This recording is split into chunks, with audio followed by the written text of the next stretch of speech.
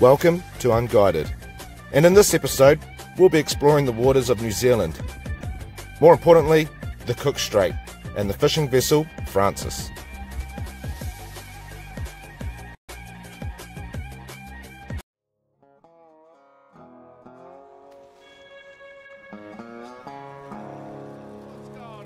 Built in 1984 in Western Australia.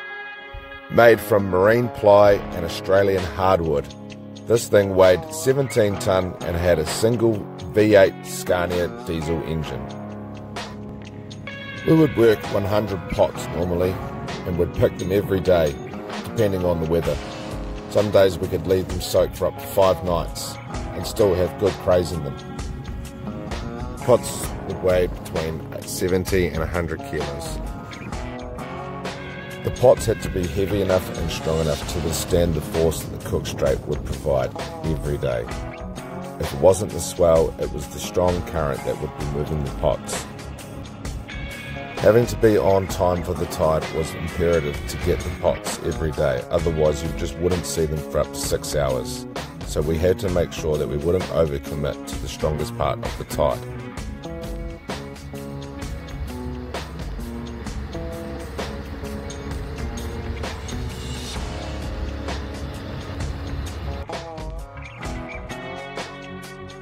We would shoot the pots anywhere between 5 and 50 metres. We would haul the pots up with individual ropes up to 14 mils thick with 2 floats to. As we hauled the pot to the surface, we would have it land on the special rack that we designed specifically. Once it would hit the landing rack, we could then slide it down onto our rail set inside from the outside of the boat, just to make things way easier on our back. Once the crays were measured, they're put into a live tank. Here's the boat that I used to work on when I first started. Beautiful. And they're perfect for the Cook Strait conditions when it's like a washing machine. Because this boat's so deep, it hugs a lot better to the bottom. Some people want to be on a tropical beach. Some people want to be at a nice restaurant. I want to be out here getting cold and wet and catch nothing. The crayfish generally started to bite around the full moon and a dropping swell.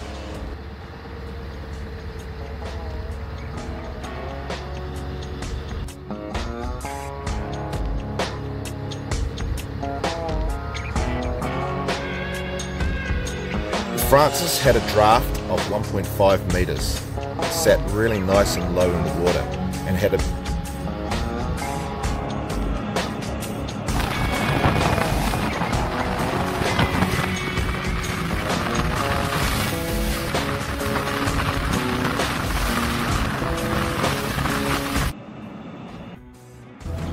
It's the worst stretch of water in the country. Like, we're already pushing ourselves to do 100 days a year. Like, we're fishing in weather that, you know, most people would just look out the window and go, nope.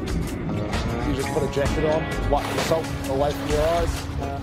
Oh, ay.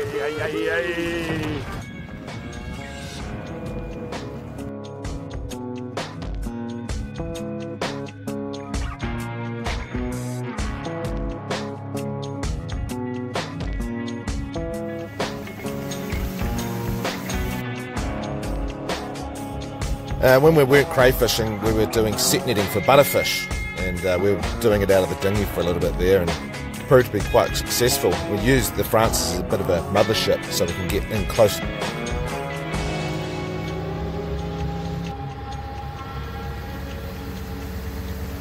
We would shoot our nets and normally shoot about 10 nets at 100 metres long each.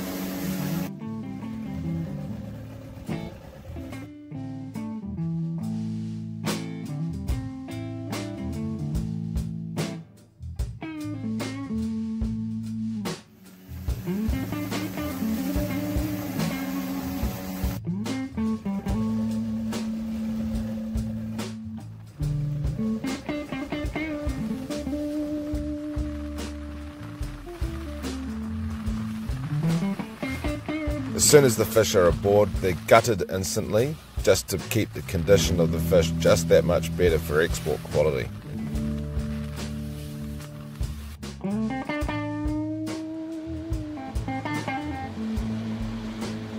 Once we finish a day's butter fishing, we take that to our exporting factory, and then it's sent via our fish broker into the Sydney and Melbourne fish markets, and then they go on to the auction floor.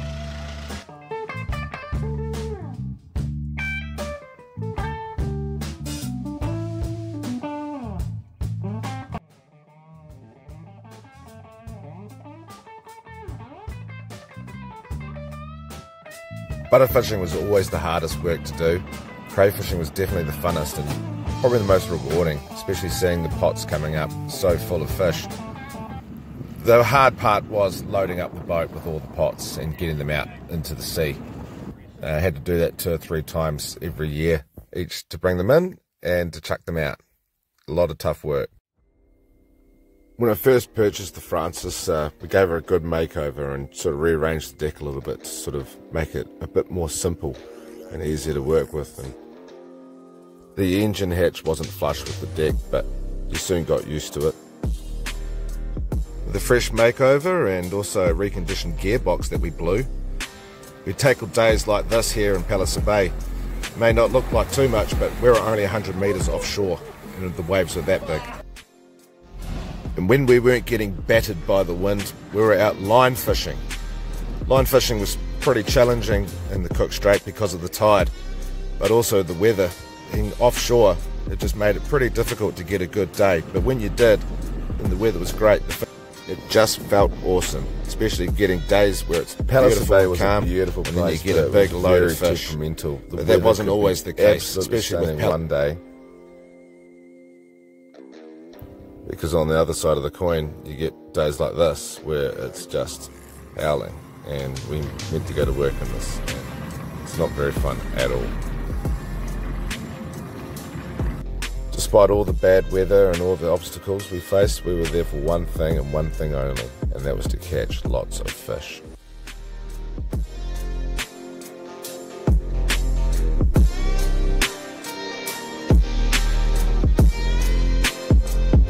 These are school shark, and these are ling.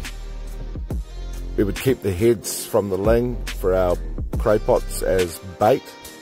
They worked a treat.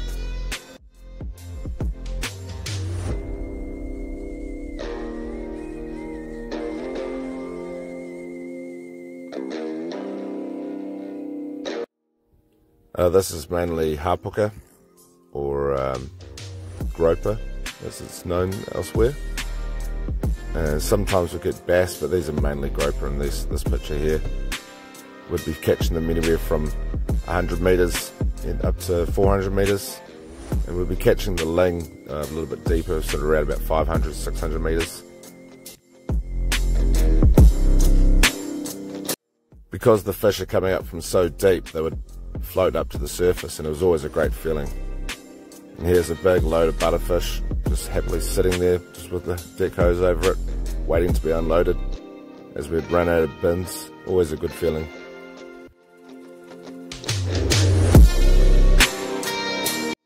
Coming back to port, especially before the sun went down, was also a great feeling. Some of the feelings could never be surpassed, such as this one here. I was out by myself, and that was 114 fish. That was such a good tide. It was only 3 hours in the water. Quite a good day.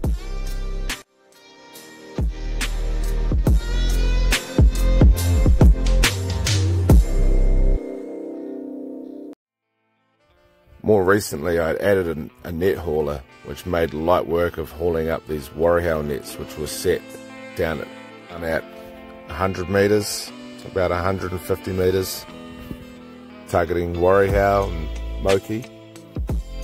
This was such a good asset for the boat, proved its worth. We would shoot one net of 600 metres long and 12 metres high from lead line to float line. We'd shoot it for about 5 to 6 hours. We would only shoot the net usually first thing in the morning, 4 hours, as we wanted to maintain freshness to the absolute maximum. Be about a couple of hours just before lunch. and make our way home after hauling it, clearing it as we steam home.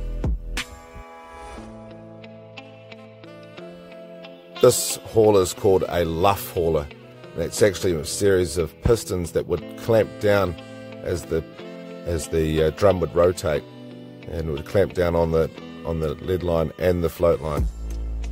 We would pull the net into a big pile onto the deck, and then we would pull it back into two separate piles, separating the lead line and the float line, getting it ready to shoot for the next day.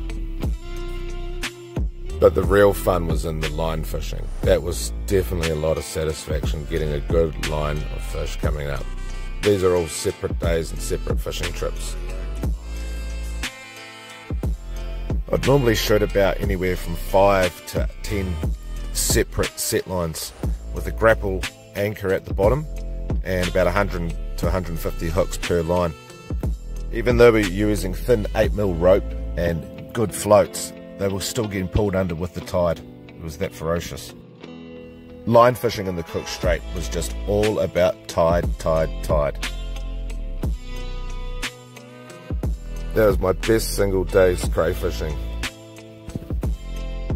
And this is the dinghy loaded up with butterfish nets. Just can't get any more on. And the rude part was we had another 4 more nets in the water to come. Long day. Sometimes we'd fish a little bit deeper so we wouldn't need the dinghy to get in close, and we'd do it straight from the launch, catching the butterfish. A little bit tricky getting around the rocks, but you could do it.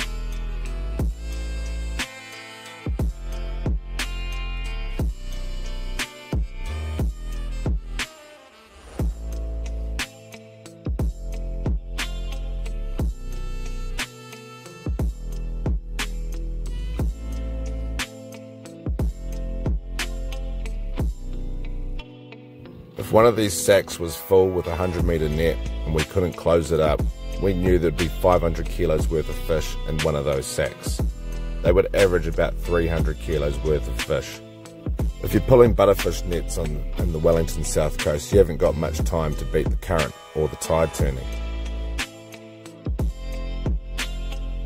Line fishing did prove to be the most fun and the most rewarding for the fact that you could see the fish coming up in big floating line. But if we weren't doing that, we were trying our hands at something else. So we gave lining for snapper a go, and it came off real good.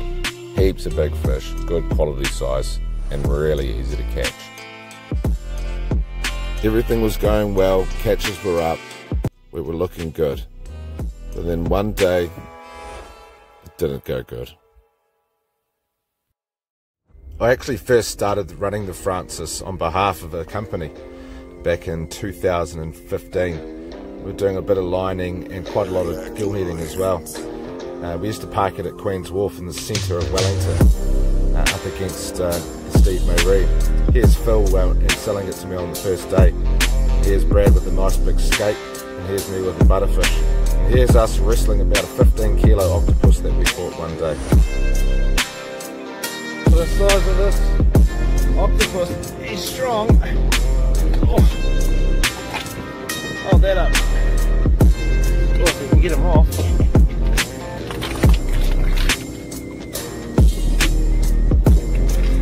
I'll give him the sunlight. Oh! Some things never got old, like seeing all the wildlife that was surrounded by us in the Cook Strait. We had everything from dolphins to whales. Not only that, we had great geology. With this being here for Corey Light, standing at 23 metres tall. Here's me with a nice bass, and here's the boat out of the water. We did get some glorious days way, way out. This is about 30 miles from shore, and we got it absolutely beautifully calm. Everyone chipped in and everyone helped. My mum, she did a bit of sign writing. We did get to see some humpbacks put on a good show for us once before. The boat was always looking great no matter what the day was. Heaps of big sharks, and it's always a safe place to anchor up, especially in Island Bay. We tried new things by targeting different species like wrasse and paddle crabs, just trying out different things. It was all going well, it was all an adventure. Some things, they have to come to an end. This right here is the last few moments and the few shots that I have of the Francis before it met its fate. So this right here is actually the last two pictures that I have of the Francis before it went.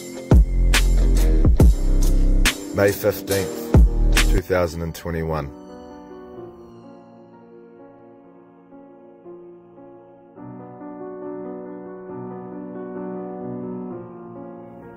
We departed from Wellington at about 11 o'clock at night to make our way over to the east coast.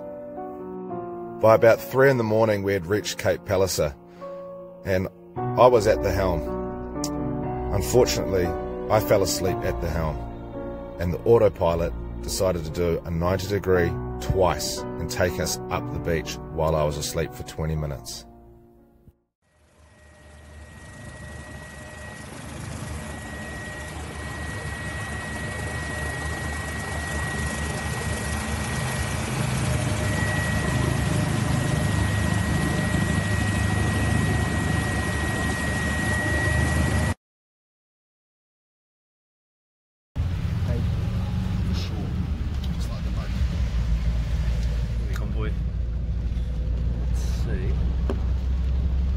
Somewhere. There it goes in the corner. Big fuck off digger. Is it 30 ton? Yeah, 30 ton digger. Don't know who these lads are, but I'm sure they're here to help us. He's got chainsaws. All the boys, all the gears. Plus we got surf behind us, generators and chainsaws and shit. Got a bro with a quad. Yeah. And we're in the middle of fucking nowhere on the worst road I've ever driven. I love driving. This is driving. This is just falling with style. Crashing with no style. But who cares? It's not my ute. Oh, whoa, hey. Not my insurance bill. Go on now. Great ute. Great ute. But I quite literally pissed on Kieran's ute. He knows about it. It's okay. Clean the mud off. Here we got distance. Here's our big digger. Here's the remote beach in the buttfuck middle of nowhere. And just see Kieran's boat. There. But we're quite literally a mile away from anything. Wow. Mother Nature, man. The hull is cracked in half. Wave hit that before, and the boat was moving. There's two pieces. Serious amount of sand in there. You can see it. I don't want to get too close. Essentially, the boat's moving into these waves.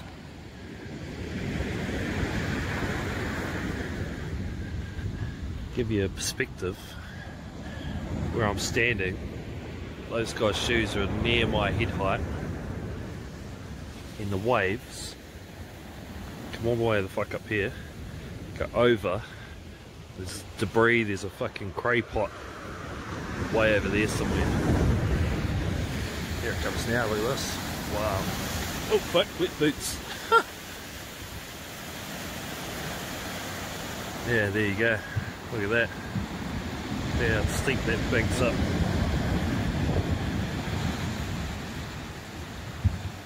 Amount of sand in there. This is insane. She's well buried. Look at the size of that wave. Bang. Fuck, wet boots again. Fuck, run, run, run.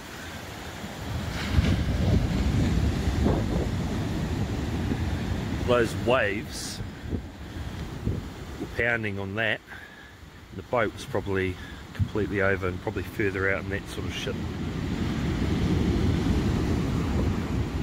A lot of force. Boat's moving now.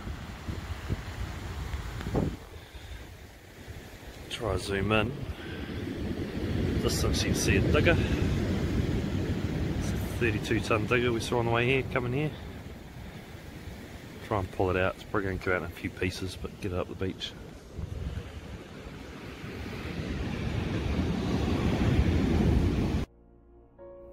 We hit the beach at about 2:30 in the morning. We didn't know we were on the beach for almost an hour and a half. It wasn't until we could feel sand in between our toes that we knew that we were on the beach. We had no way of telling where the beach was apart from the direction of the swell. There was no moonlight, no street lights, nothing. And all four of us had to hang on for 4 hours as the 4.5 to 5 meter swells broke across the top of the boat. We hung on and we waited it out until we had a definite sign of sunlight.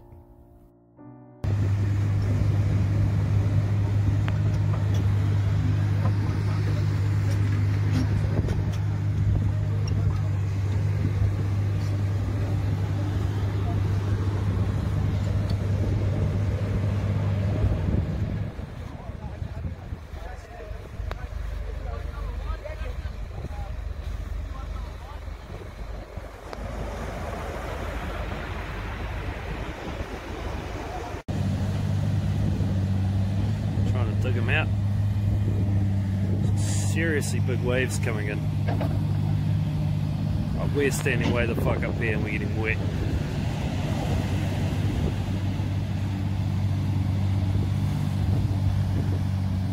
We'll try and dig a bit of a hole and spin this around and drag it up. At some point gotta get strops on it and try not to snap the thing in half and lose 2 bits. Can't emphasise these waves enough though, man. They're banking up like massive walls. There's only a little one. It's tiny. They're getting like, they're going over top of the boat at that point.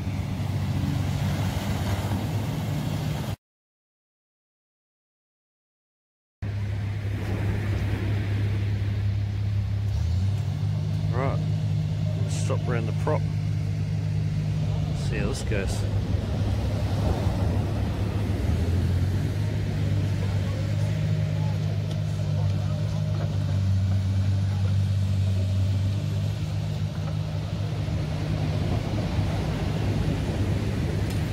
Pressure, not moving, not moving. Fuck, there's some pressure on that. Stand back, man.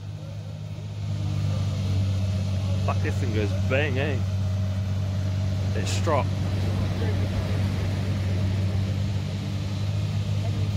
Oh, it's moving.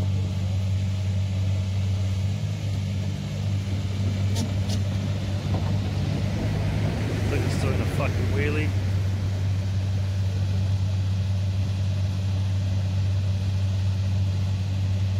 Slowly turning.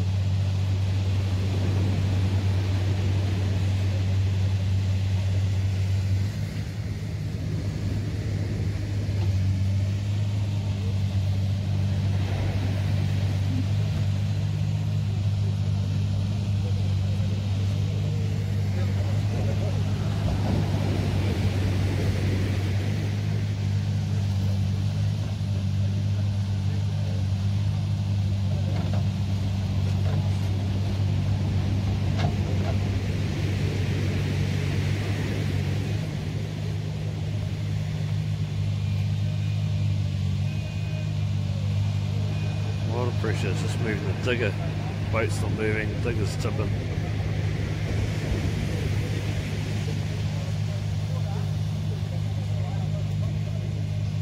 Alright, that's spinning.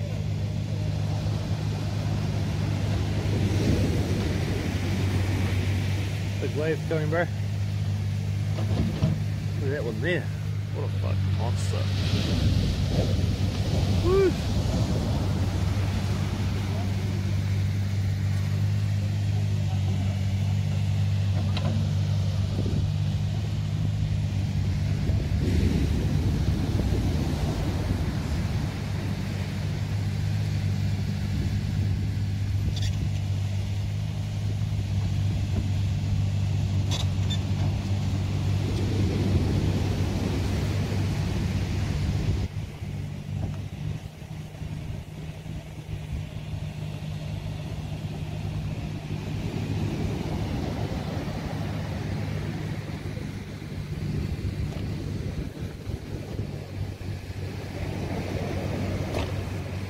Look at that.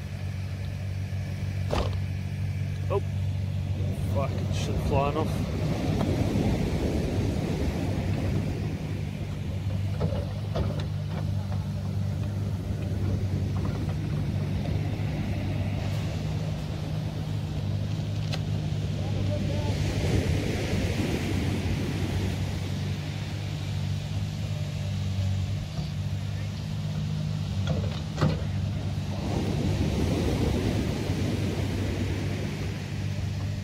Hey, you were in that yesterday.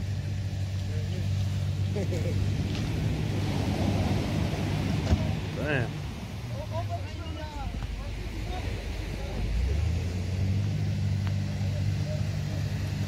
Fuck.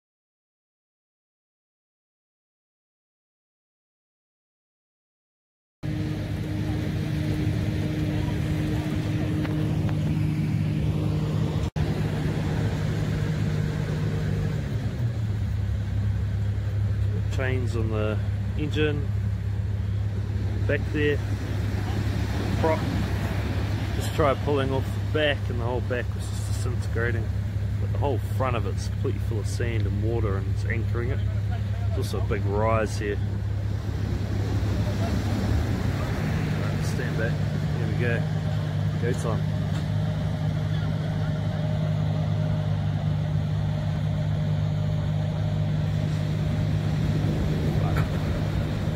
Banging and clunking, a lot of pressure there.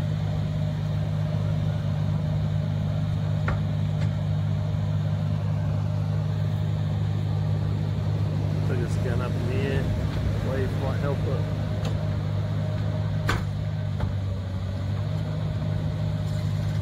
Just going bang and ain't moving.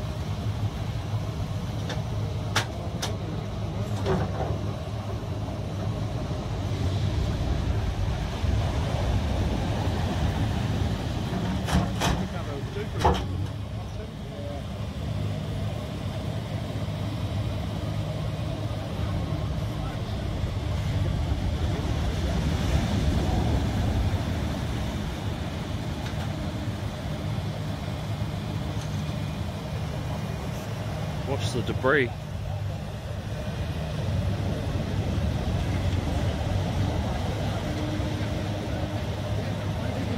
Yep, there we go.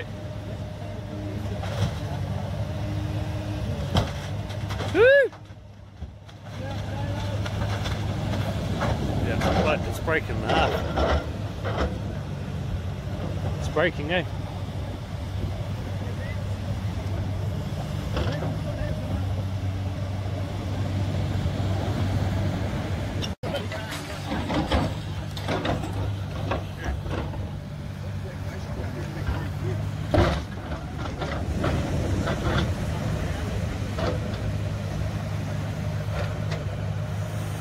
then there was no more.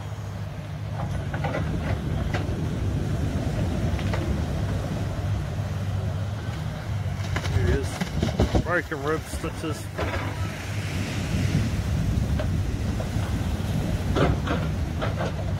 Fuck, this is insane.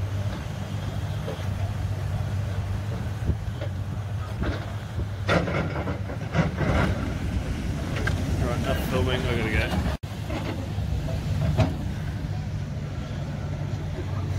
He's coming back. There's the other half there.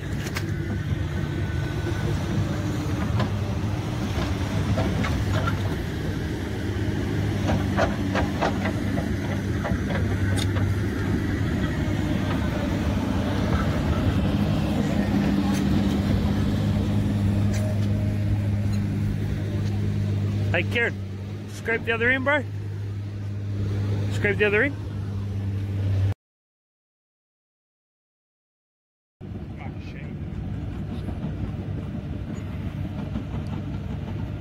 That's the last we saw of the Francis.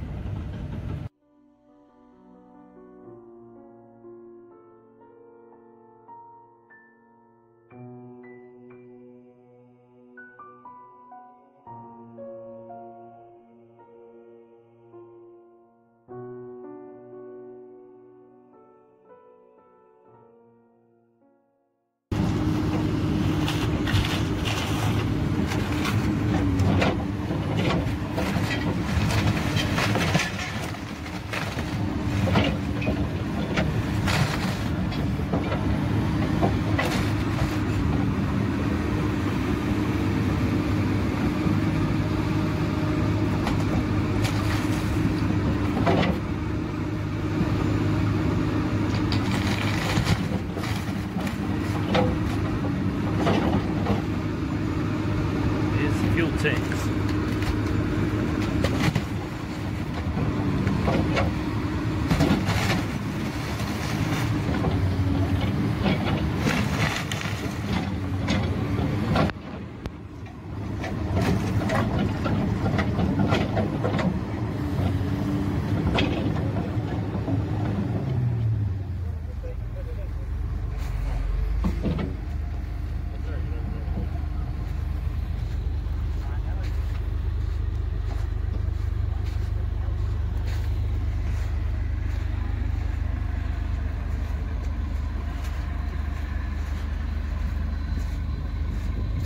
That's all that's left.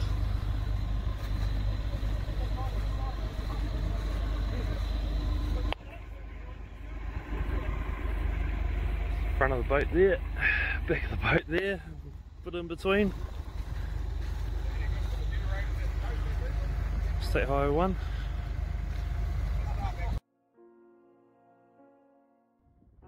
So this is where the boat went up on the beach, and just to give you some sort of indication how high the waves actually get, we dragged the boat to there. You can see the sand's all been turned up there.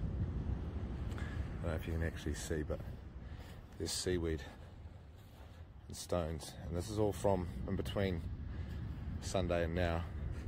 The waves have actually come up to here, and that's just been this week. So we're very, very, very lucky that it wasn't even bigger. Well, here's probably a better example of how high the water comes up. So you can see the wet sand, and just there is a piece of the debris from the boat. So just shows how far this water comes, and I'm probably guessing that's a good 500 meters, close to at least 300 meters, so it's pretty far. Well, this is the exact spot, just on the side of the road. Put this up. It says, rest in peace, Visionaries of Francis, the date. Pulled in Western Australia, 1994, 13.4 metres, 10 overall, 624 horsepower, 240 in Scania. built a fish for crayfish, but created legacy. And yeah, thank you to Janice Mills of White Rock Station. You saved us, and many other people did too. We all saved each other.